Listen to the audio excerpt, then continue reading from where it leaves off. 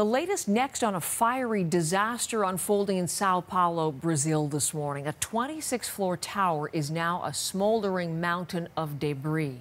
It collapsed in flames earlier today.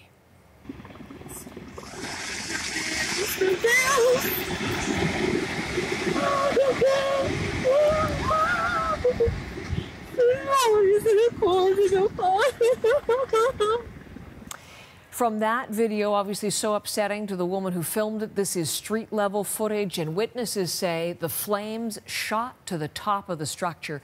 Firefighters fear victims were trapped on the higher floor. Now, this man says he ran inside and banged on his neighbor's door to get them out.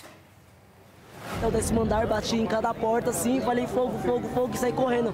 Eu olhei para trás e eu vi gente correndo atrás de mim, então eu disse... New video here now that shows the aftermath. At least one person is dead, 3 at least missing. Freelance reporter Sam Cowie in Sao Paulo says that as many as 90 families of squatters had been living inside that abandoned structure. We know that the majority of these families managed to get out by the stairs of this 26th floor building before the flames got too bad. We understand that at least one person is dead, although this still hasn't been officially confirmed.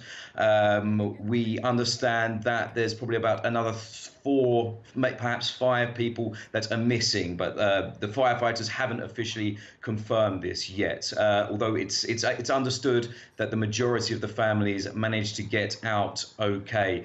The rescue operation with dogs are being deployed now on the ground to hunt for survivors or indeed the remains of bodies.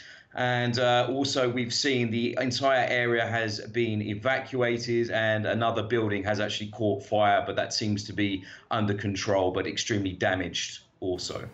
Sam, as we look at these pictures, obviously the fire burned so intensely, and we know, timeline-wise, it was about 90 minutes from the time the fire broke out to the time that building collapsed.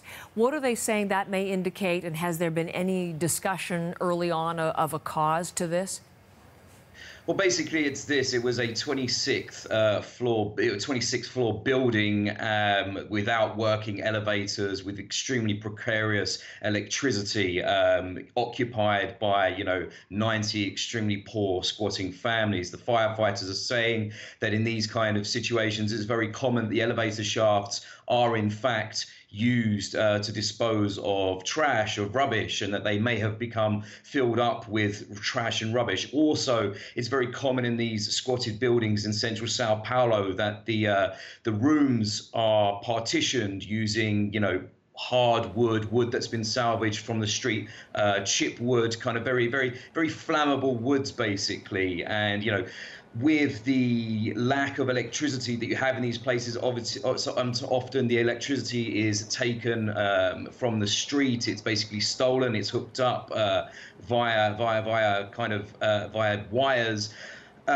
from the street, and then perhaps there has been an electrical fire there that's like spread out of control, and everyone's got out of there, but obviously, or tried to get out of there in time, and that's seen as probably the main cause by the head of the military, the head of the military firefighter unit in Sao Paulo that's been speaking to local media right now.